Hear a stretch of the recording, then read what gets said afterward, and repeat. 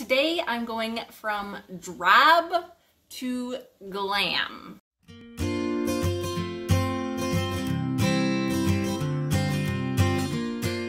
Hi, I'm Vanessa. Welcome to my channel. I like to talk about all things creative photography related. So if that's your jam, hit subscribe and the notification bell so that you can get notified the next time I upload a video.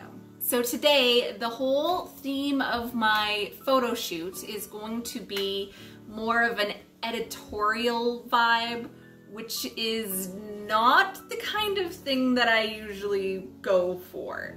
So for this look, I am going to be doing a makeup look, having a hairstyle. I have a selection of wardrobe stuff that I have put together. I have spent the last 4 days beating a mask cover. I have an Instagram reel where I hashtagged it, make a mask but make it art. And I was showing the process of this mask, and the whole idea is just that it's going to be creative. It's going to be more aesthetic and cool and not so much about effectiveness. So it took 4 days to bead this thing, and it's really the foundation of this editorial shoot because it is extra. It's extra. And that's kind of what editorial shoots are, is there always seems to be something about it that is just extra. It's not a look that you would walk around every day with, and it's fun and it's different. So I wanted to base all of this around that mask, and I pulled together a few things because I actually want to end up with maybe 3 different looks. And the reason why I chose 3 is just so that when I do share it on Instagram in my feed, it will be one line altogether. So that's really the only reason why I'm gonna go with 3. Now this mask is pearls, and because it is like light and shiny, I decided to go with a ethereal look because I thought ethereal kind of theme would go really well with the pearls. And so I based the clothing choices off of that, but because it's pearls, it could very easily start to look bridal. So I stayed away from any white clothing because I didn't want it to look like a bridal photo shoot. I just wanted it to be kind of ethereal and maybe princessy. In the background here, I have this canvas that I have painted myself with chalk paint. And I chose this one just because it is a very neutral gray tone that I think will look well, but it also is very matte. So it's kind of a textural contrast to the shiny bead look. And I think that it'll go very nicely together. I have a video tutorial about how I made it, so I'll have that linked down below if you're interested in checking it out. So for my makeup look, I'm not a makeup artist, but I don't have any problems really pushing my skills to the absolute extreme. I'm not going to completely play it safe, but at the same time, I am making the choice to have it downplayed a little bit because I want the mask to be the focus, and I don't really want the makeup to draw away from that. So I want the makeup to be quite light and airy and complementary to everything else that's going on, but not over the top.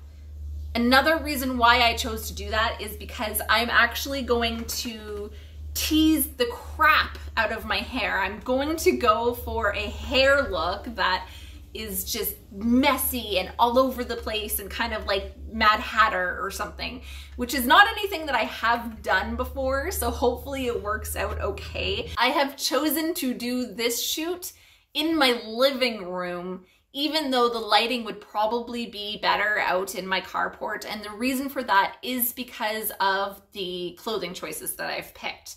So I have not 100% decided on what I'm going to wear, but a couple of the pieces, there's a lot of room for like wardrobe malfunction there, and I really don't want to give my neighbors that kind of a show.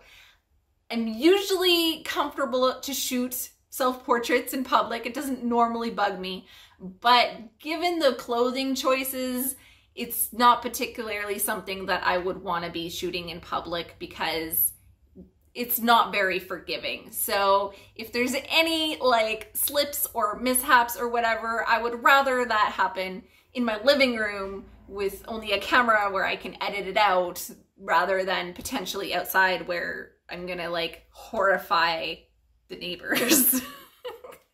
Okay, here's look number 1.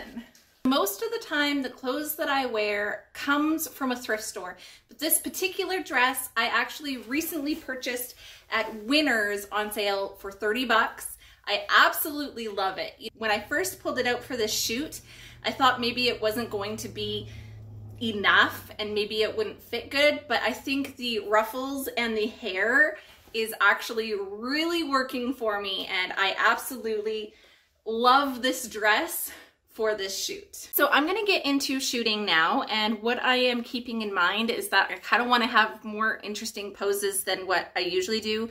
When I was looking at like Vogue covers and stuff like that, I saw a lot of like angles and interesting poses and just stuff that I wouldn't normally do. So I'm really gonna be pushing myself as far as the poses go and experimenting. So I might look a little bit ridiculous, but I already look ridiculous, so no biggie.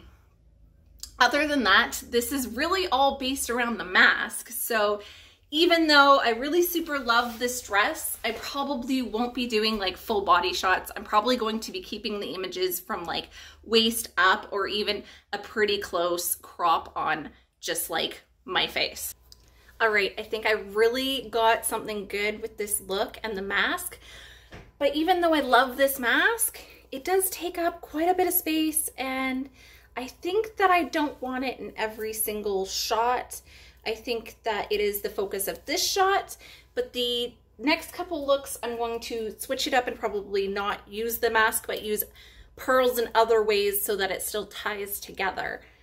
If you have seen my video about a DIY flower headband, I use these wire headbands and then just weave stuff in. So I'm gonna weave these flowers into the headband and see if I can pop this into my hair. And if it looks good, I'm going to use that as kind of the starting point for the next look. But the extra ones I have here, I think I'm just going to, with the wire, stick it in like that and totally transform the hair for the next look.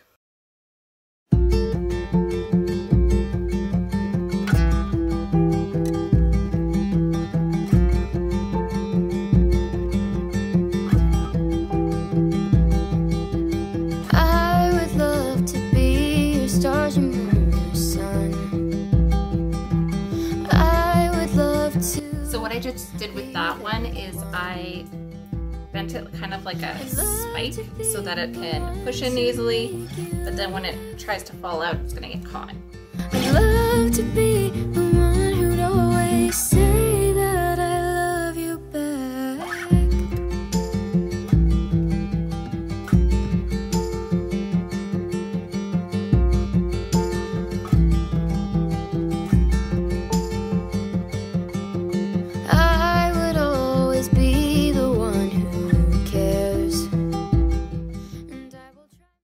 Okay, so I've decided to pair the blue dress with the beaded bra and just pull it down so that the beads are showing. I feel very burlesque right now. This is exactly why I'm not doing this outside. I can't help it. I have boobs, and sometimes like it doesn't always fit with the look that I want, and there's not really much I can do about it. I like the pearls showing. I don't like how I had some pearls here, so it's all bumpy and ripply underneath. And I mean, there's way more cleavage than I would prefer. So I'm going to use this to try and like, I've got quite a roll here, cover up a little bit while still having some pearls like showing a little bit, but still trying to make it a little bit more modest. So when I first grabbed this, my initial thought was that I wanted poofy sleeves, but I also didn't want to cut it and have to sew anything. So what I've done is I've folded it in half, put it over my neck, and it comes down and over my arms to kind of create a poofy sleeve top. And I'm really liking this look, actually. I think this will work for me. It's a little bit, like all of it kind of gathers like right here in the cleavage area. So it's covering that a bit more. and then it's more wispy right here so you can see the pearls. So it's kind of working for me in all aspects, I think, as far as that goes. Oh, the shades of blue go away when I'm with you. Put a gold frame around my heart, 'cause you make me feel like a piece of art.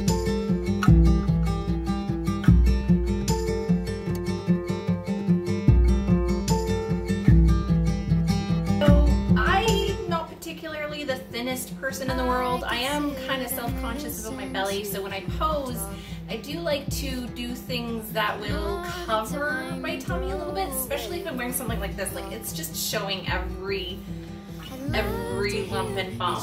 So I am posing with my leg up to cover it because my legs are hot, and putting my hands in front, and it's just giving the illusion that I'm tinier than I actually am.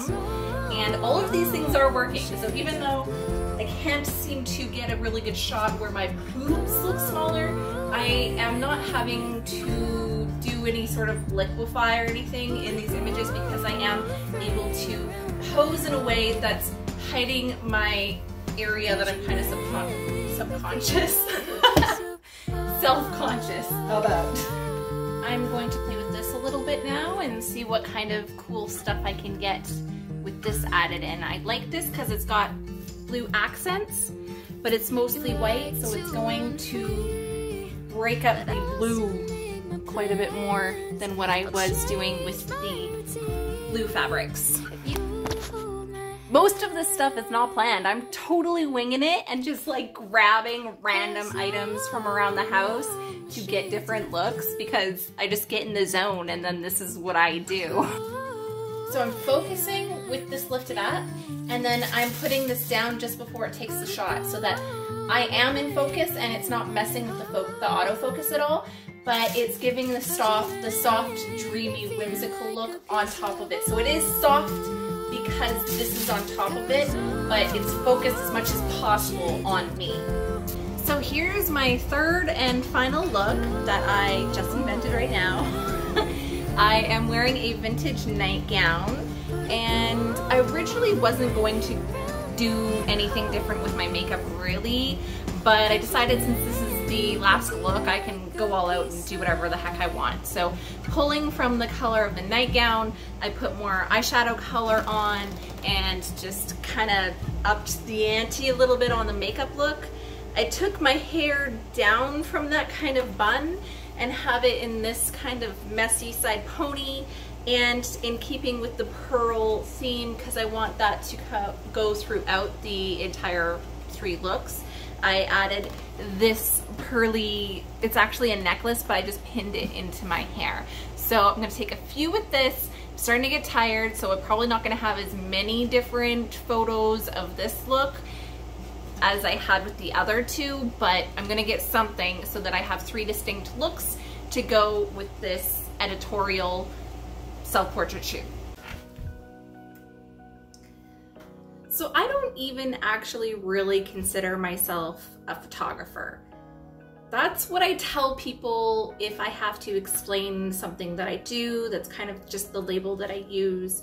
But when I'm working on projects like this, where I am actually the photographer, yes, but I'm also the model, the hairstylist, the makeup artist, the designer, because I completely made the mask out of nothing.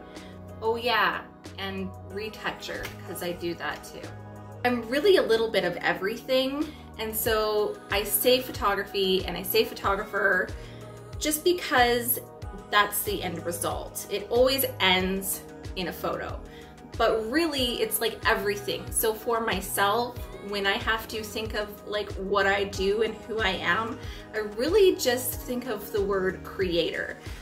That's really the only thing that I can think of that sums up all of the stuff that I like to do. And I wanted to share that with you guys because I feel like the people that watch my videos might be able to relate to that a little bit. It's really hard when you're just a creator, which is such a broad term, to put yourself into a box or really summarize what it is exactly that you do. And I honestly can't really pick one thing that I think I excel at more.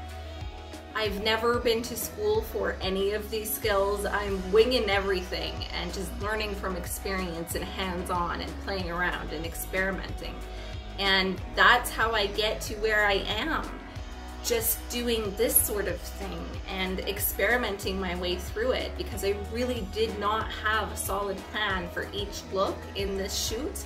I was just grabbing stuff and trying to make it work. And sometimes it did and sometimes it didn't, like the green nightgown.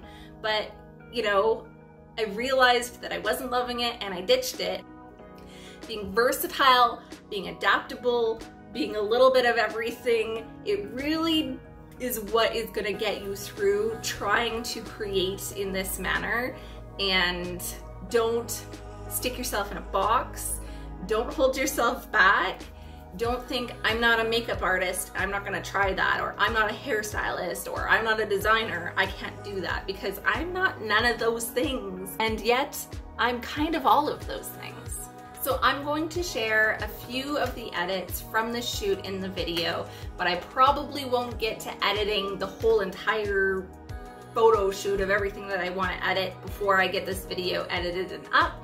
So if you're interested in seeing everything that I'm going to be sharing from this photo shoot, then follow my Instagram, wild_empress, to see any extra images that I'm going to be posting.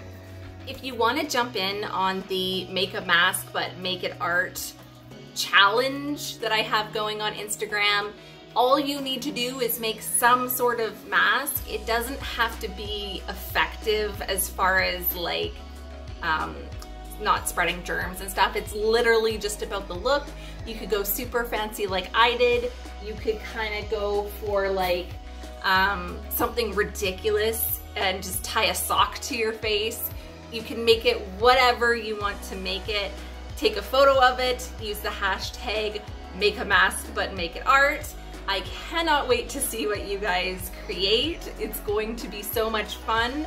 And nominate somebody, nominate a friend or somebody else that you know that might want to get in on this crafty, creative, make a mask but make it art challenge. If you're interested in checking out some more of my self-portraits at home, I'll have videos on my end screen for you right now. Thanks so much for watching, and I hope you have a great day.